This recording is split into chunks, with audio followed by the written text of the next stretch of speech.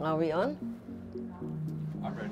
Are you ready? I'm rolling. All right, whenever you guys would like to talk. Certainly. My name is Johanna Neumann. Nice to meet you. Nice to meet you too.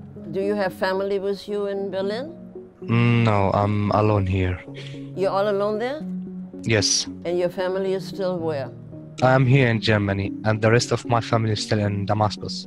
I do realize how lost these refugees can be, and perhaps if they talk to somebody who has had more or less the same or similar experience, that would give them some encouragement that there is a future, even if the present is very troubling and very dangerous. You can feel my feeling from your heart because you had this experience, you know? No, I think that many of us and people who went through the concentration camps Yeah. for a very long time couldn't talk about it because they knew that others simply could not understand what they went through. And so what you're saying is absolutely correct.